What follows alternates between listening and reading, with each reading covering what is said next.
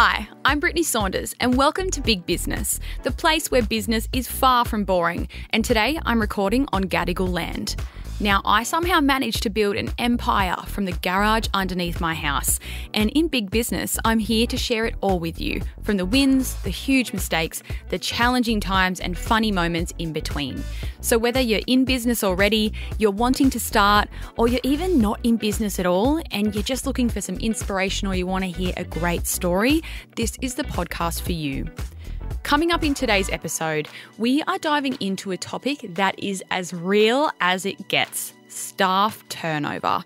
Now, if you're anything like me, you probably never gave much thought to what it's like when someone decides to part ways with your business.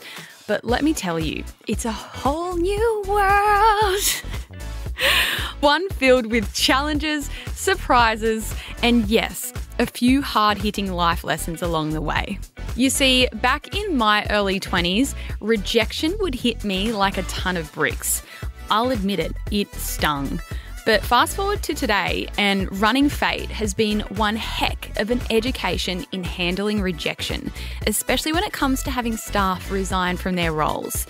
It's a reality of business that no one really talks about, yet we all experience it at some point, and the bigger you get, the more you're going to experience it. And let me tell you, it can feel pretty personal.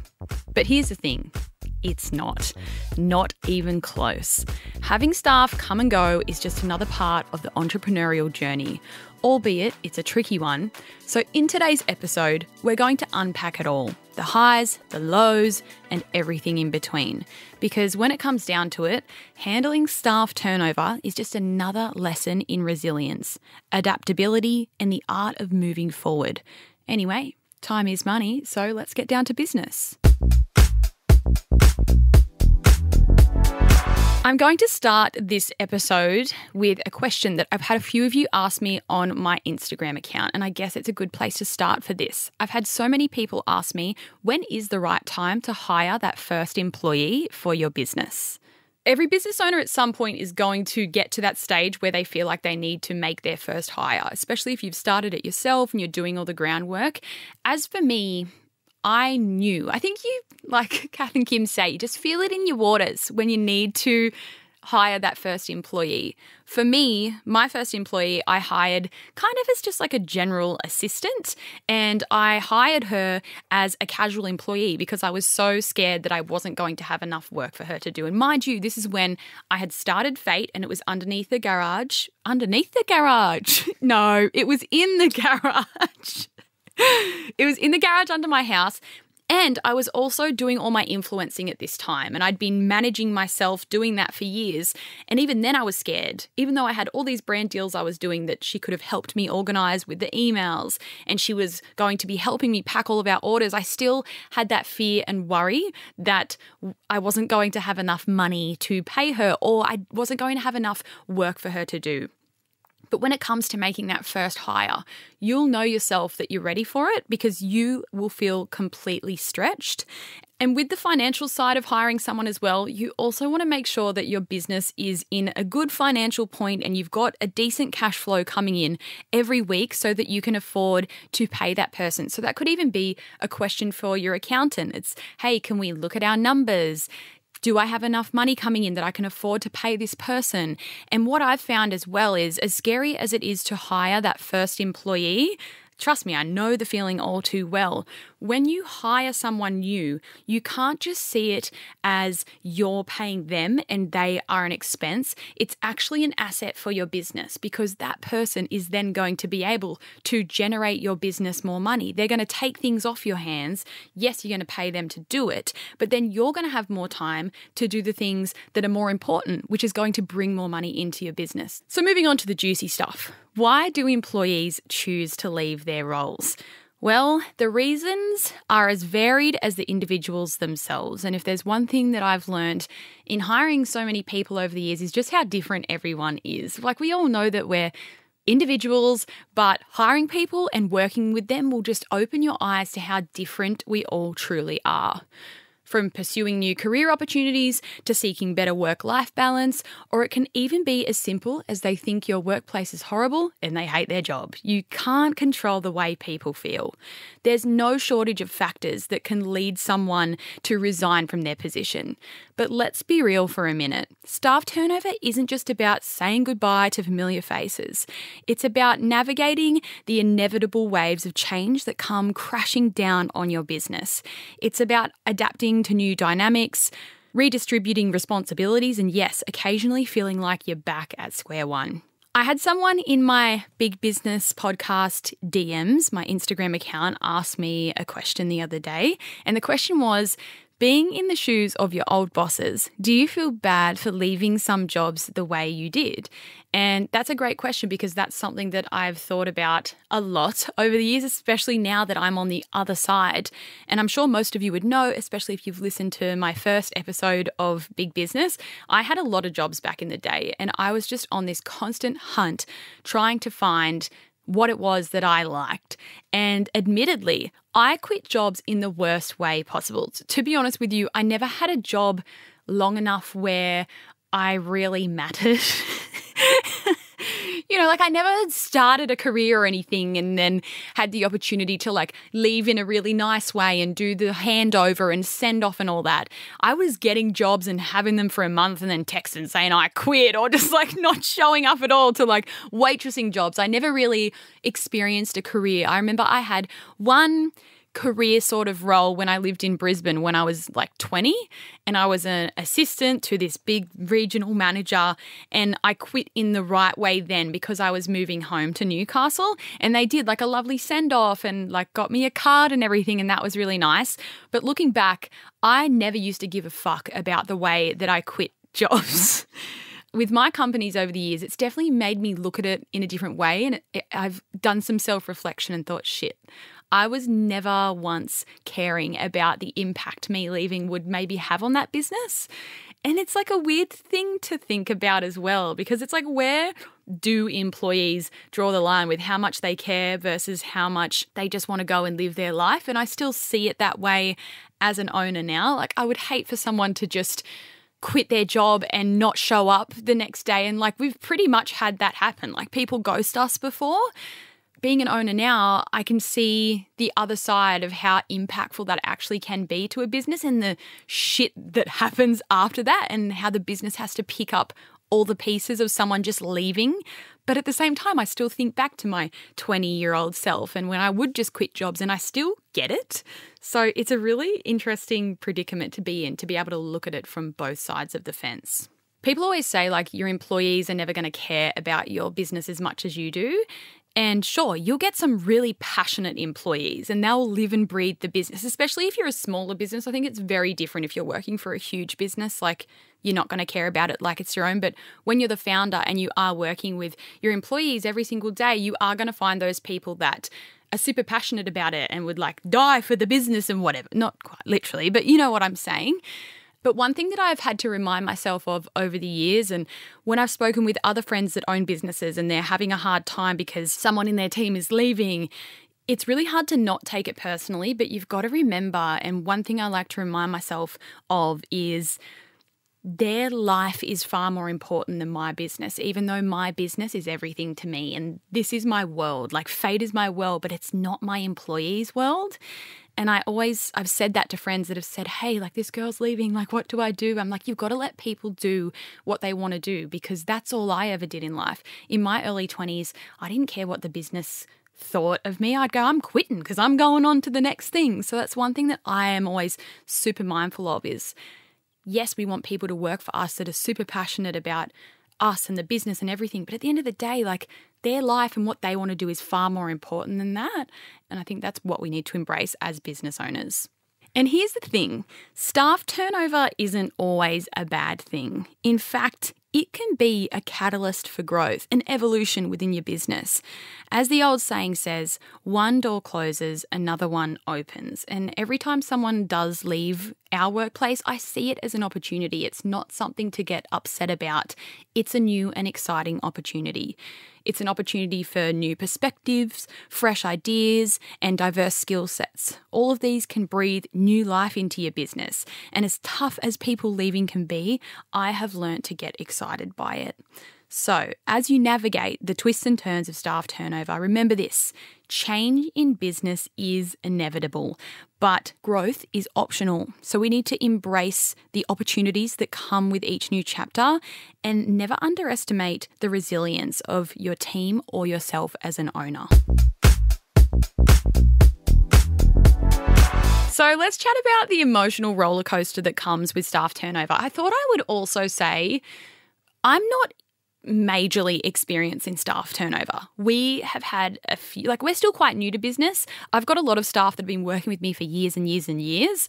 We've had a few people come and go over the years. And if I'm being honest, we've dealt more with having to fire people from their roles than people actually leaving. So anyway, have you ever had a bad breakup? Whether it was a relationship or even a friendship breakup, they suck. I have experienced both of these and they fucking hurt. In a weird way, sometimes having staff resign can feel like a breakup in a weird sort of way. And I guess this is also dependent on the situation. I'm sure the CEO of Kmart doesn't really care if someone working at their local Westfield store resigns, but I guess I'm more so speaking from the experience of starting out really small. When you're working super closely with all of your employees, having them leave can really hurt and weirdly can have you make you question yourself. I've had people leave their roles over the years, and even if it's been in the most positive way and we've ended everything on great terms, I've still laid in bed at night and thought, fuck, am I even a good boss? Even if they've left in the most positive way, I will still lay in bed at night and go, what could have I done better? From the moment that you find out that one of your team members is moving on, maybe they drop the bombshell during a casual conversation, or perhaps you get an official resignation letter in your inbox. Either way, it can feel like a punch to the gut, and suddenly you're hit with a wave of emotions. Shock, disbelief, maybe even a hint of sadness, and those self-questioning thoughts start rolling in. But here's the thing. It's okay to feel those emotions. In fact, it's perfectly normal. We are only human. After all, these are the people that you've worked alongside, laughed with, and maybe even shared a few happy hour drinks with. But here's the kicker.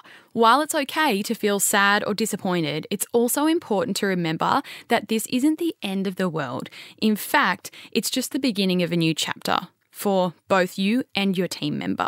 So instead of dwelling on the negative, try and focus on the positive. Celebrate the time that you've had together, the memories you've shared, and the lessons that you've learnt along the way. I think the same thing for breakups too. As shit as they are an opportunity. We just really struggle to see that in the moment. Now let's talk about the elephant in the room, rejection. Yep, I said it. For many of us, having someone resign from their role, it can feel like a personal rejection, like we're not good enough or that we somehow failed as leaders. But here's the truth. When someone resigns from their role, it's not about you. It's never about you. I thought I would also add in here, this is me just speaking from my experience. Sometimes people resigning can be a reflection of the owner if the owner has done something terribly wrong. But me, in my business, I would never want to do wrong by someone or anyone. So again, I'm only speaking from my experience. People leave for all sorts of reasons: career advancement, personal growth, or even just a change of scenery. It's rarely, if ever, a reflection of your leadership or your worth as a person. I feel like I just need to disclaim there, depends on the situation. So how do you navigate this emotional roller coaster with grace and resilience? Well, it starts with acceptance. Acceptance that change is a natural part of life and business. I'll actually never forget many, many years ago, it would have been probably 4 years ago, I had an employee, and this was only when I had a couple of employees. I had an employee say to me, as we were growing and I was hiring some new people, I don't deal well with change. And my eye just started twitching in the corner.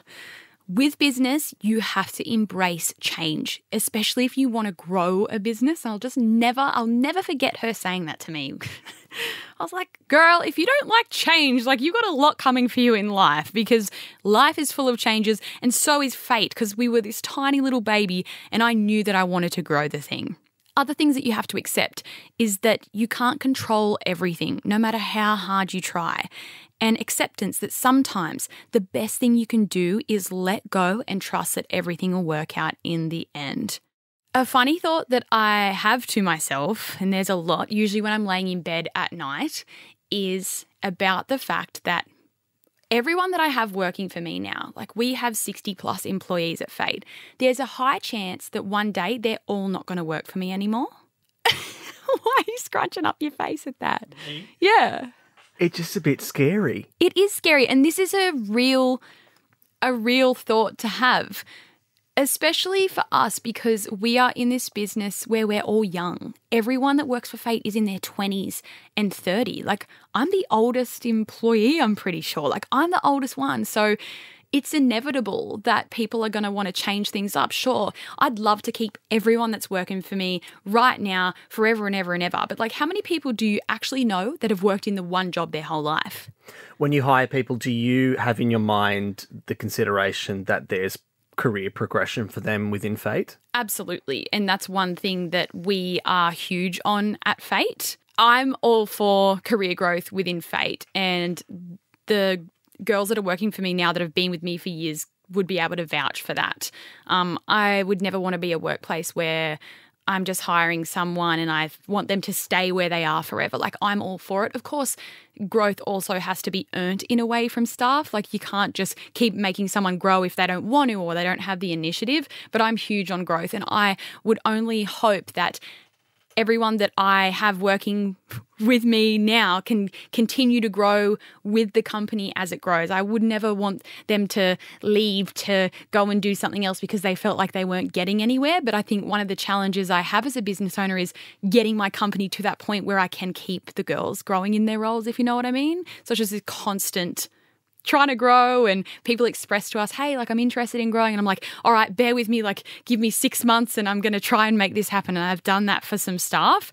So it's really interesting. Like I'd love everyone, I'm sure every business owner, especially if you've got a great team, you want them forever. I want them to be with me forever. But sometimes I stop and think, I'm like, fuck, maybe one day I'm never going to be working with these girls again. Like, because they're going to be in their 40s one day and their 50s. And like, is Fate even going to be a thing then? Like these are the thoughts that I have. And it's just really weird to think about. On this, I thought I'd take it back a bit. In a previous episode, I spoke about setting boundaries and how I refuse to hire friends. If you missed that episode, I don't know what episode it was, but I talk about my experience with hiring friends in the past. It might have been episode 2 or 3, and how it's just a rule that I have now. So let's put ourselves into a scenario. It was episode 3. I've just got confirmation. So let's put ourselves into a scenario. Picture this. One of your employees, the one you've bonded with over countless coffee runs and office banter, suddenly drops a bombshell that they're moving on for whatever reason. Ouch, right? It's like a dagger to the heart, especially when you've formed a genuine connection with them outside of the office. And I think this is where I ran into issues in those early days is obviously my business was so different back then to what it is now, but I was friends with all of the girls that were working with me because we were like a small little team of like 3 or 4 of us sitting together every day. We became such good friends. I became friends with their partners. AJ became friends with their partners. And this is where business becomes blurry if you have those really personal friendships. And then what if one day they decide, I want to take a different career path? That's fine. Like I'm all for that. I'm never going to stop anyone from doing what they want to do because that's what I'm all about. Like fucking go. Like if you want to go become a paramedic, like go do it. Like I'm never going to stop someone from doing what they want. But when it's your business and then you're friends with them, like it becomes so tricky when someone does come to that point of wanting to resign. And here's the thing with scenarios like that, as much as it hurts, it's important to maintain a professional demeanour in times of staff turnover. Sure, you might want to hug it out or shed a tear together, but remember, you're still the boss. So it makes it an awkward scenario if you're friends, but then you have to put on your professional hat in the situation and handle it with grace and dignity. Now, that's not to say that you can't show a little empathy along the way. In fact, it's quite the opposite. Of course, you're going to acknowledge your team member's decision with genuine understanding and support. Let them know that you appreciate their honesty and that you wish them nothing but the best in their future endeavours. But here's where things get a little sticky.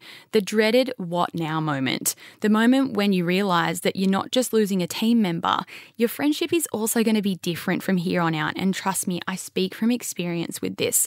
I'm not saying your friendship's going to end and that it'll be forever and you'll be enemies, but mixing business and friendships will always change things within your friendships. And the silver lining with this, I guess, is that just because someone leaves your team, it doesn't necessarily mean they've got to leave your life. I will admit that's a really hard thing for me to do. It's really hard for anyone to learn to set boundaries with your staff, especially given our business, like I mentioned before, we are all around the same age. Everyone that I work with is my age or a few years younger. Everyone's in their 20s, everyone's in their 30s. So it's actually and we all get along really well. That's the other thing too. And it's so hard. I've even had friends in business say, like, how do you not become friends with your employees? Like, you're working together every day, you're sitting across from each other, you're going to get lunch together. Like, it's really natural for us to form friendships. And I've done that in the past where we become friends and then it goes outside of work. So it's really tricky because I'd love to just say to all my staff, fuck it, let's go to the pub. And like, sometimes we do, but I don't know, it's just something I've really learned over the years is that you just have to draw that line and know this is a work relationship and that I can't become really good friends with this one, because you've always just got to think of the bigger picture and into the future, like what's going to happen in 3 years if they are going to leave. And then you've got this friendship, I don't know, it's absolutely messy, but it's a part of it. So, as you navigate the personal and professional divide during times of staff turnover, remember this. It's okay to feel a little sad or nostalgic. It's okay to miss your co-worker turned friend, but above all, remember to cherish the memories that you've shared and look forward to the new ones that are yet to come. I've really learned over the years that as sad and shit as it is and hard it is to have someone leave and have to piece it all back together and, hire someone new in their place and start all over again, as fucked as that can be, it's also equally as exciting. So how exactly should we handle staff leaving? Let's talk about some more practical strategies, and I want to stress, as Fate has grown, these are really only things that we've implemented over the last few years. They certainly aren't things that I knew how to do in those early days of business at all. When people would quit back in the day, I wouldn't know what the fuck to do. I'd literally be like, what do I do? But now, as we've gotten bigger, we've obviously got some things in place for when this happens. Firstly, your role with dealing with resignation begins well before anyone resigns. How? By building a great company culture. It's our job as owners to build a culture where our employees feel valued, heard, and understood. It's something that's so important to us at Fate, and the bigger we grow, the more we are trying to retain that, because I think companies get to a certain size where they're so big that they can't have that good company culture anymore because it's just grown so big beyond you could ever imagine. But one thing that's really important for us at Fate is that we try to keep it that way no matter how many more people we hire. We want to create a workplace that people can enjoy showing up to every day. We want to have managers in all areas of our business that their teams feel comfortable going to them about things. I can't even tell you how many times I've had managers over the years that I hated or like they were mean or nasty or a bitch. Having a good company culture is everything, and it's going to do you a world of wonders in the long run. They forget that the culture is the foundation of everything. Do you hire culture before experience? A lot of the times we have, like a lot of especially for like our office where we're all working so closely together, yes, we want people that are going to be able to do the job, but being in the industry that we're in, a lot of the roles that we do have, they can be taught. So we will more so be looking for those personality hires, someone that's going to come in and fit in the team. That's the other thing you have to be so mindful of as well when hiring people are they going to be a good fit in the team? Because with hiring someone new and bringing them into your business, you run the risk of, like, if you put that one bad person in the mix, like, they can throw off the whole culture, and it's something that you have to be so careful with. And I guess I didn't realize when I started Fate how important making the right hire is. And now it's everything to us. Yes, we want to hire those people that have the skills and that can do the job, but especially when you're in a smaller team like us, you want them to be able to fit into that culture. By having a great company culture, you're probably going to increase your chances of staff staying with you for longer. And if the time comes when they do want to go elsewhere, it's going to make resigning a whole lot better of a situation for both them and you. So your staff member has told you they're leaving. Remember to remain professional and not let your feelings get in the way. I can't imagine how many times, especially if you've got that personal friendship there, people are going, I'm leaving, and the boss goes, what? You can't leave. Like, you can't be like that. You have to remain professional, even though it can feel like, oh my God, why are you leaving? Why are you doing this to us? You can't be like that. When someone resigns, it also gives you the opportunity to have the staff member give you feedback on their role and your business, which is otherwise known as an exit interview. These conversations can be extremely valuable to your business and can help you to uncover any underlying issues within your company. And last but not least, let's talk about turning lemons into lemonade. I'm talking about leveraging staff turnover as an opportunity for growth and improvement. So take a step back and ask yourself, what can we learn from this experience? How can we use this transition to make our team stronger, our processes more efficient, and our culture more inclusive? If there's one thing that having staff come and go within your business will teach you, it will be the power of resilience. And I'm not saying that in a way where you'll bounce back from a staff member leaving like it's no bloody big deal. I'm talking more about digging deep, finding your strength and pushing forward no matter what life throws your way in business.